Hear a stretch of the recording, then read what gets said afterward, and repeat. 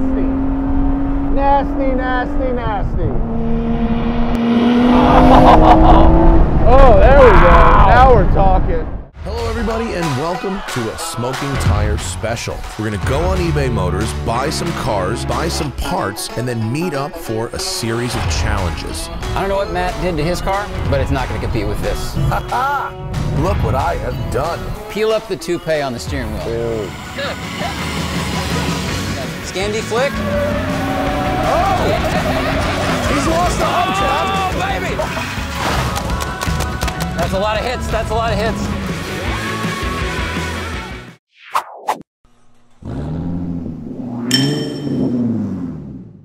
Hey everybody, welcome to Malibu. It is too cold, wet, and gravelly in the Angeles forest to film today, which is kind of a shame, but Malibu is probably where you're going to see the vast majority of Guntherwerks Speedsters anyway. All 25 of them. Yes, limited to one of 25, as it were.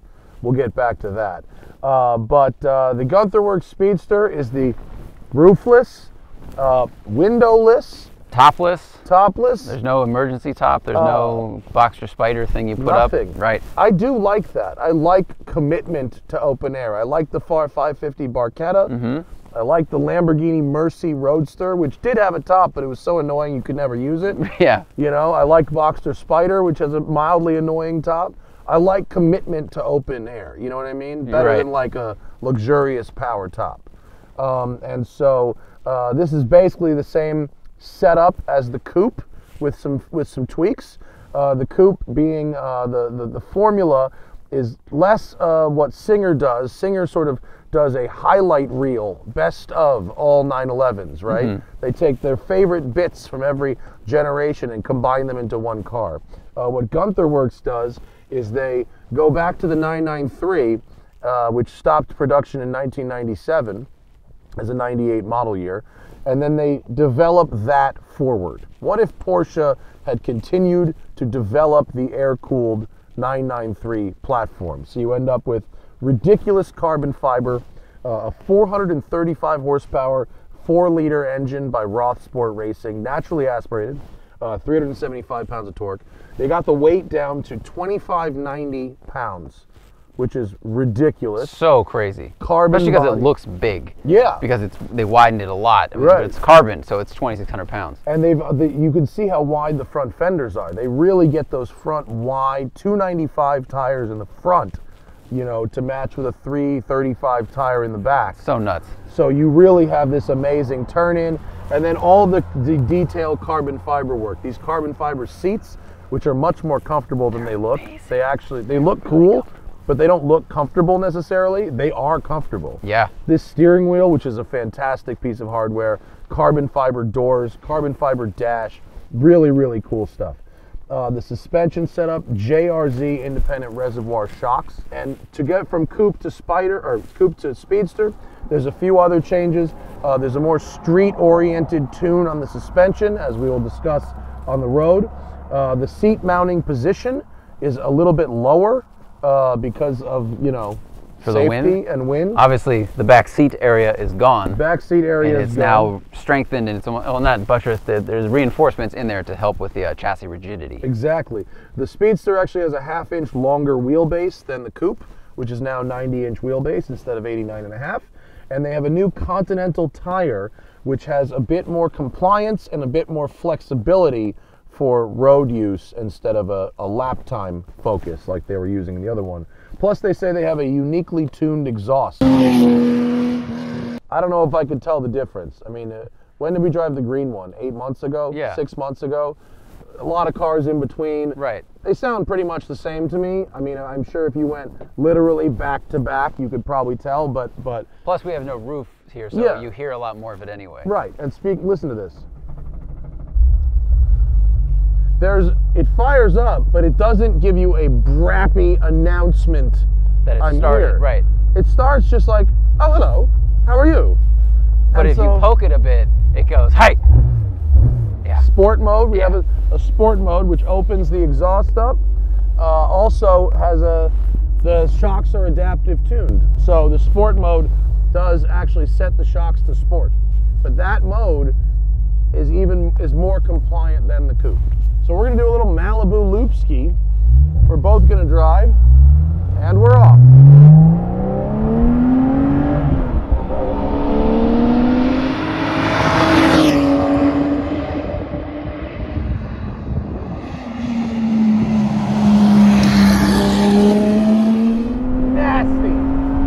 Nasty, nasty, nasty.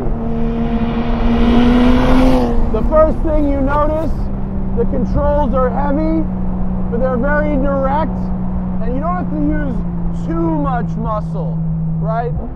The shifter's got a really good weight to it, the steering's got a good weight to it, the pedals all have a good weight to it, but the clutch take-up is nice and smooth. It's not chattery. If you get caught in traffic, it'll require a little bit of muscle, but it's smooth. It won't beat you up. See the water there? Yep. We're gonna come at that the other way. We're gonna do the loop this way. I'll take the very tight section. Clapman can take the very open section. It's got a real bass tone to it, doesn't it? It does, and it immediately moves into that kind of common like GT3 Porsche race car sound.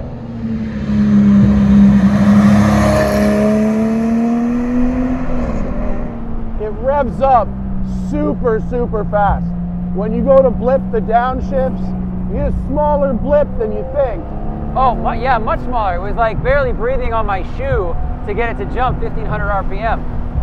Like so quick that I actually came back and I asked Matt if the tach was reading correctly, because I was over revving a huge amount. You really have to recalibrate your foot. Although they still have a 295 tire in the front, they've dialed back a little bit of the aggressive alignment on this car, and the net result is that it tram lines, it darts around a little bit less than the coupe, making it a little bit easier to live with on the street. You have to fight it a bit less, which you want. Yeah. I would ask them, if I had a coupe, I would have them tune it like that. I mean, on the way up here, you drove, but just over LA's roads, it felt like it was damped really well. Yeah. I mean, you could feel the tiny things through the wheel because there's a lot of solid bushings happening, and the steering is so direct, but the car itself is not jittering over those bumps. Yeah, I feel a lot of the little imperfections in the road, but then when you go to hit a big imperfection, you get into that independent reservoir, and it really, really dials it out. Yeah. And it, more importantly, it never feels like you're going to lose the contact patch. Like even over a negative G yump or a real bizarre change in road camber, yeah, I never feel like I'm going to lose the contact patch, which I love. I mean, oh Jesus, rock. I don't really know how low the front end is, so it's pretty low. But we know it's expensive. Yeah.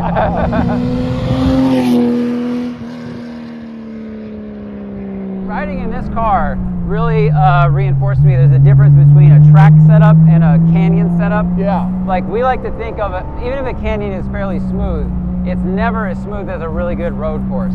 They can't level it as much, there's more ground settle, there's less money that goes into the road. And you need a suspension that was a little bit compliant to keep that contact patch and keep the car settled while the wheels do their thing. I love the back of this steering wheel has the little finger grips. It's a very thick rimmed steering wheel, but it's got the finger grips, and I don't want to unintentionally trigger anybody here, but it feels like a custom molded grip on a Beretta 92 handgun, where it's molded to your fingers. Right, right. And it allows you to just give it that extra bit of hand torque, you know? Even on this stupidly tight technical section, the car doesn't feel too big or too clunky. Which is amazing because from the front view, it looks incredibly wide. Yeah. I mean, and obviously the rear view is even wider because that's what corner Porsche does. Up over crest. Really a ton of front grip. No understeer. On camber, I love this one. Pedal box is a little tight if you've got wide feet, but not terrible. So a normal 993, a sporty one, when you drive them, do you feel like most of the grip is at the back? Yeah. And you're kind of just suggesting the front do something? A little bit.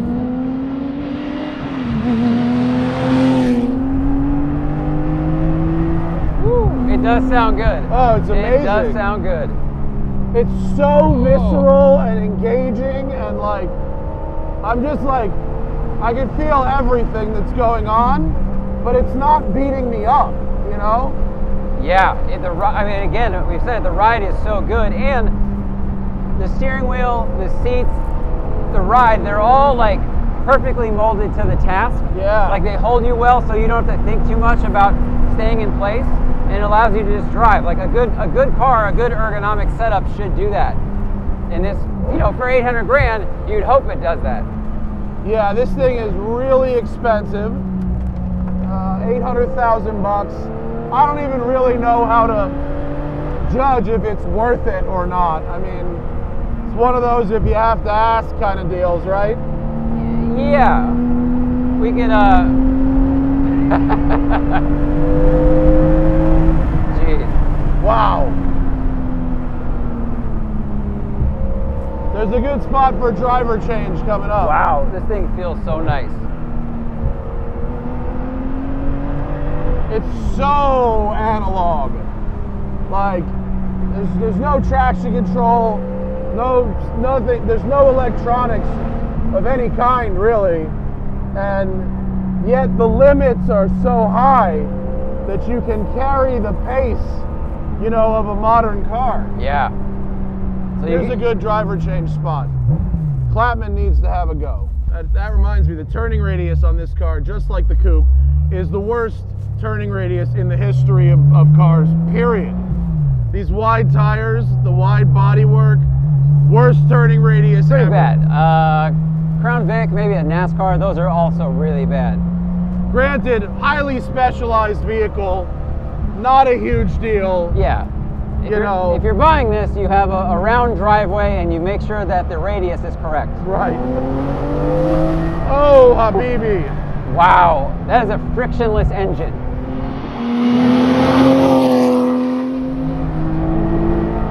Frictionless is the right word, right? Yeah. The steering is very light. It feels a little like bumps this way, but sorry, go ahead. It feels like the power is just like been unleashed, you know? Like it's not like the power comes from displacement, it comes from lubrication, you know?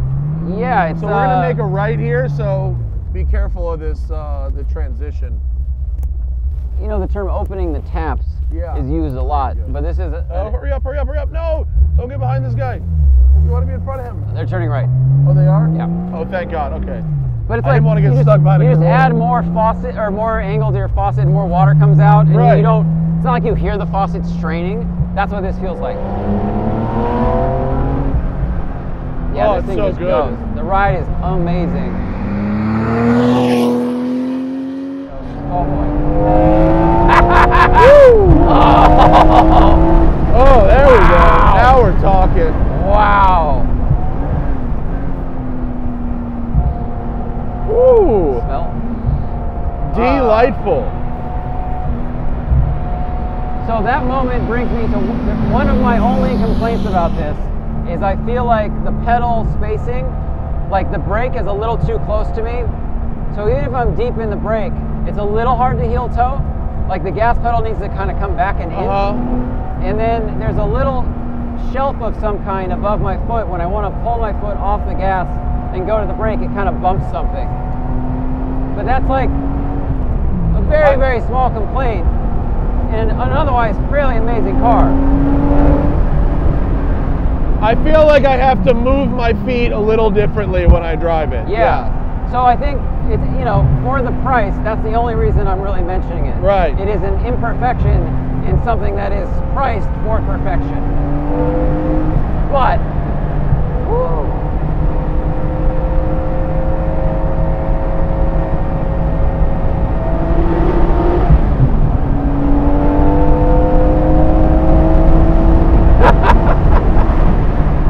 The echo against the canyon wall is just incredible. Right? Yeah, that's a really quick rev.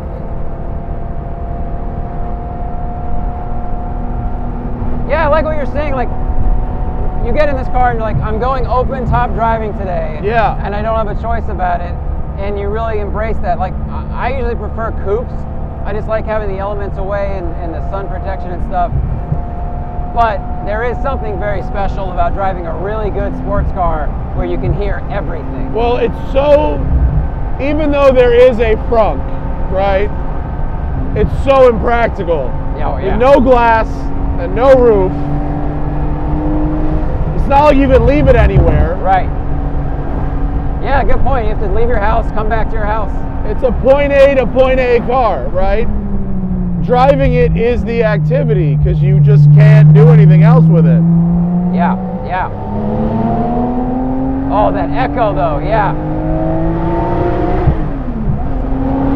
Ooh, it's so good. It's fucking bonsai. I mean, it's really crazy. God, this is the ambassador for naturally aspirated engines. Yeah. It really is. It sounds amazing. The steering's great. The shock damping's great. I mean, the brakes are strong. It's a little weird to heel toe with it. Well, you need a lot of brake pressure. Yeah. Right. The Porsche's power assisted brakes, which are reflected in this car, it's a high pedal effort. They don't have a lot of assist.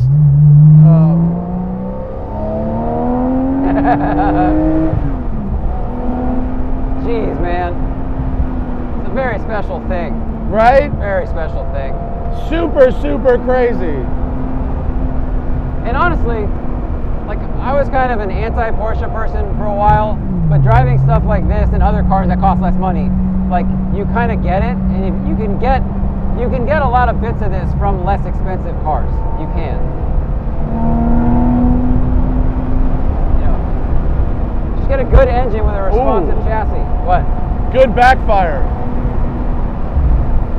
This has a precision of powertrain that is very tough to come by, you know, for less money. Oh yeah. You know, it may not have quite as you pointed out, there's some little tiny bits of attention to detail.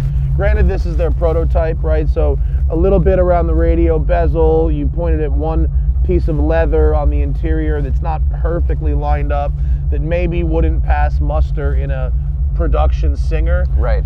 But the experience you get from driving this, the craziness, you know, the like, oh my God, what is this thing? You know, it's on another level from most cars. Yeah, it is. And it is a very unique thing. Like, they only made 2 993 Speedsters. Right. One was for one of the, I can't remember the board member's name, and then one was for Jerry Seinfeld. I mean, there's 2 ever.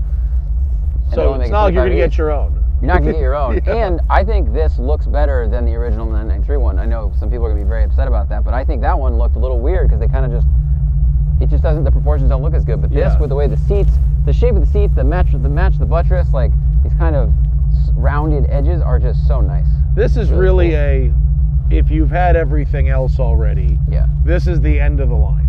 You know what I mean? This is the last Porsche. Right. It's either like this or like a GT1, or you know what I mean? Like, if you've tried every other 911, what's next?